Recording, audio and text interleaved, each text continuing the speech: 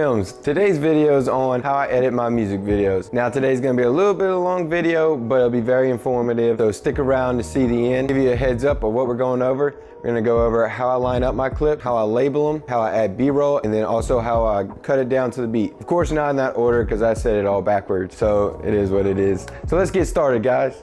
Okay, now that we're in the computer, what I first do is I go through all the footage and label each performance, which performance they are. So performance 1, 2, 3, and 4, just so I know to separate my B-roll and performances. So after we rename all the clips, which all you gotta do is right click and then go to rename right here, and then that's just how you name them. So now that we got the audio in the timeline, we're gonna go to performance 1, listen to it. Well, first let's go to the timeline, listen to the audio.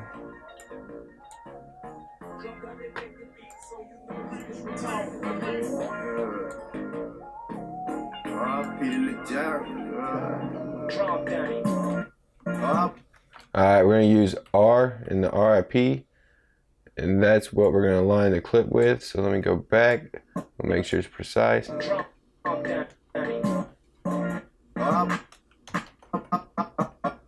So scrub through.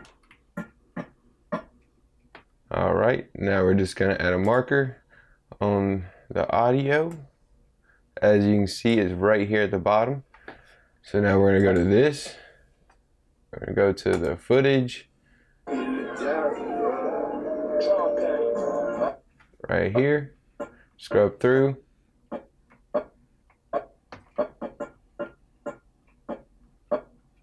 Now we're listening for that R. There we go. Now we're going to line it up. So now you're going to line your audio with this. Let's see. Alright, perfect. Got it. Now let's shrink it. Let's see, we got a long end, so that's just useless right there. Shrink it back. Now performance 2. Listen to this. Yeah, you move back. Oops, too far forward. Let's go.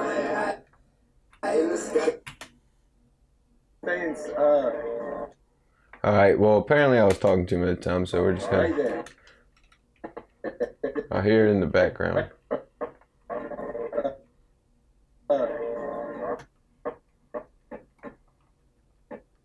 Alright, let's see if I got this right. In the sky right now, I'm gonna lay this down for you. This what you want me. There we go. Got that. Now performance 3. Let's scrub through it. Sorry about my computer running slow. This recorder's slowing it down a little bit.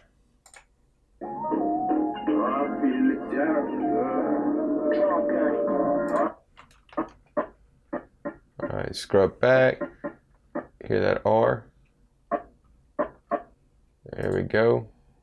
Place it on the timeline, play it, make sure it's correct. Yeah, got that. Now performance 4. Alright. Go back a little bit. Here we go.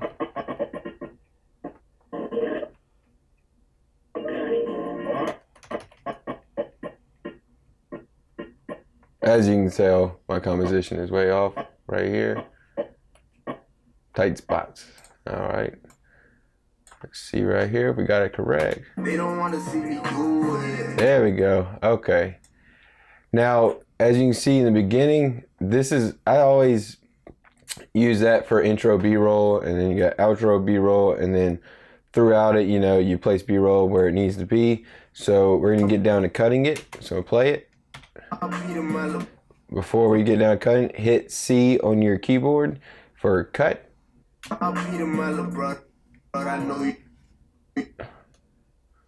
me cut this out. All I need is just one. I'm turning these off so my computer don't run slow. So what we're going to do is we're going to cut to the beat. So what I like to do is I like to drag this out so I can really see the audio really well. So right here, cut. Let me drag it a little bit more over. So you hear that right here. Boom, cut.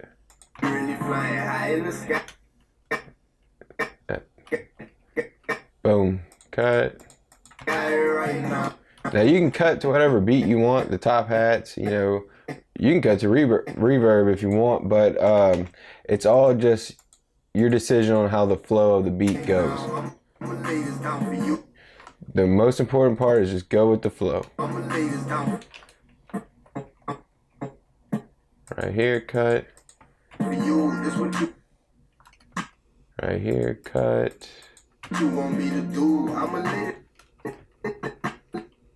And then cut. And you're just going to do this all the way through and then pick out what scenes you want. So I go starting out with this scene. Get rid of that. This clip's going to need warp stabilizations. But there we go. Cut back. Then I'm just doing this random. This is just an example.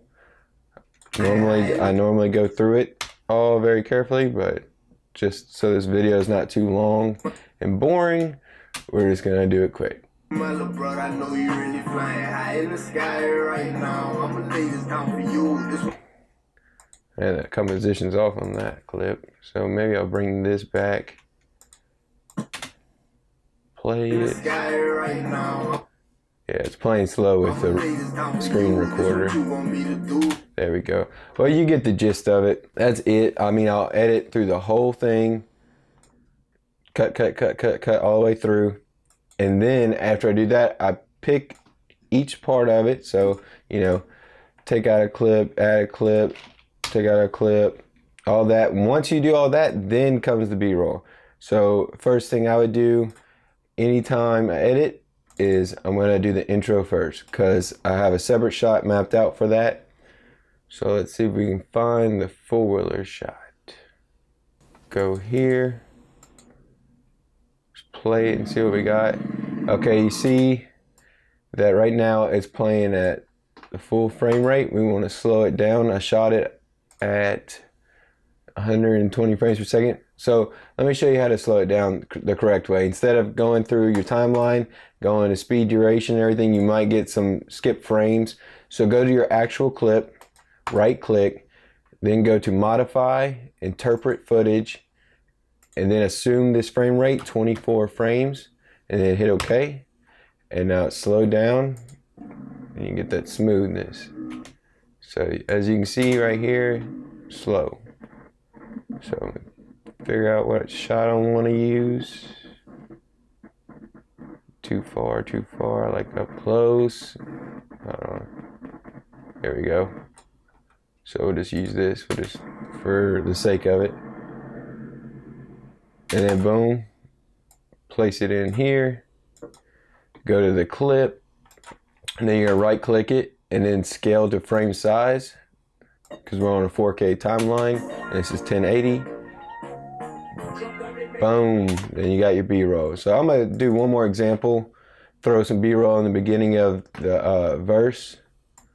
So I'm just gonna put something random. Let's see. So we're gonna go to this. Now we're gonna go to modify, interpret footage, assume this frame rate, 24 frames per second. Okay. Now check this out. Let me scrub through. So right here I wanna use it. As he's coming out, you hear me talking, directing him. JB looking fresh.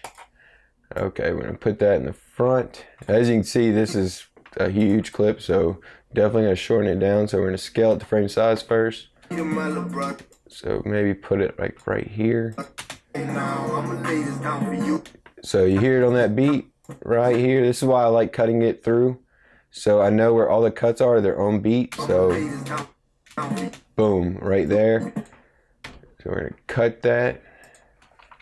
Let's shrink it a little bit. Because I mean, what I'm gonna do is I'm gonna speed it up. I do a little speed ramping. Okay. Speed duration. Now this is the only time I use speed duration in the timeline is to speed things up. So let's say 400%. Let's see how that looks. A little bit faster. Let's say 600. That looks good. Now I'm going off topic a little bit. I'm gonna add an effect. So I'm gonna put additive dissolve. So we get that flash look, you know, not so boring of a transition from the B-roll to performance. Let's see, right here, make it quick. There we go. Just something simple. Maybe shrink that back and try it again. Yeah, it's playing slow. Boom. In real playback, I promise it would look better. It's acting really slow right now. So that's about it. And then you just chop it up. Like I said, pick out the scenes you want and then just add B-roll throughout it. Then color grade. Well, actually before color grade, add HD bars and then color grade. Color grade is always the last step because I mean that will take, you know, some processing power on your computer and it'll slow it down. So you want to color grade last.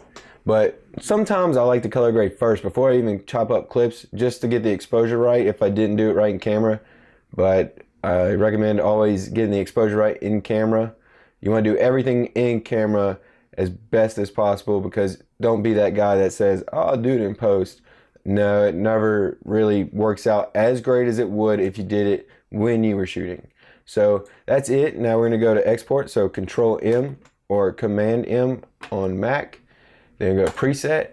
I would hit 4K YouTube export, which is, you know, 3840 by 2160. And then I have it rendered at maximum depth, my bad, and a 2-pass, and then the bit rate would be 40. And that will give you crispy footage for YouTube and you'll be good to go. I just want to thank everyone for watching this video. If you enjoyed it, don't forget to like, share, and subscribe. You know what to do. You know, it's same old thing. If you want to see more of this content, comment what you want to see next. I'd really appreciate it. Y'all have a great day and keep creating.